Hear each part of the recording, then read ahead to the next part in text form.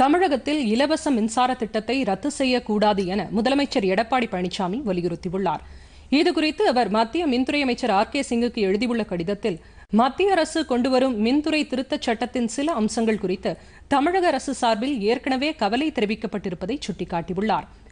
குறிப்பாக விவசாயிகளுக்கான இலவச மின்சார திட்டம் தமிழக அரசின் உறுதியான கொள்கை முடிவு என்றும், இத்திட்டம் தொடர வேண்டும் என்பதே மாநில அரசின் நிலைப்பாடு என்றும் முதலமைச்சர் குறிப்பிட்டுள்ளார்.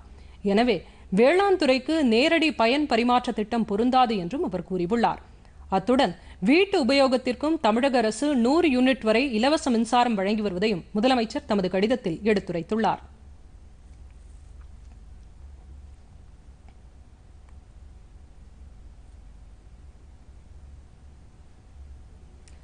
இத்திட்டத்தையும் நேரடி பயன் பரிமாற்ற திட்டத்தில் சேர்க்கக்கூடாது என முதலமைச்சர் வலியுறுத்தியுள்ளார்.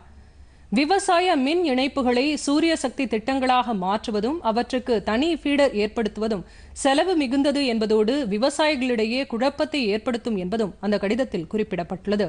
இது தவிர தமிழக மின் திட்டங்களுக்கு தேவையான நிலக்கரி ஒதுக்கீட்டு ராய்கர், புகழூர், திருச்சூர் மின்தொடர் திட்டத்தை தேசிய முக்கியத்துவம் மற்றும் பாதுகாப்பு முக்கியத்துவம் வாய்ந்த வழித்தடமாக அறிவிக்க வேண்டும் என்பது உள்ளிட்ட பல்வேறு கோரிக்கைகளையும் முதலமைச்சர் தமது கடிதத்தில் வலியுறுத்தியுள்ளார்.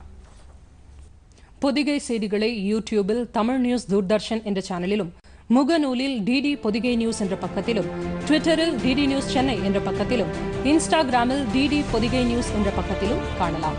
மேலும் உங்கள் கருத்துக்களை பொதிகை DDnews@gmail.com என்ற மின்னஞ்சலில் தெரிவிக்கலாம்.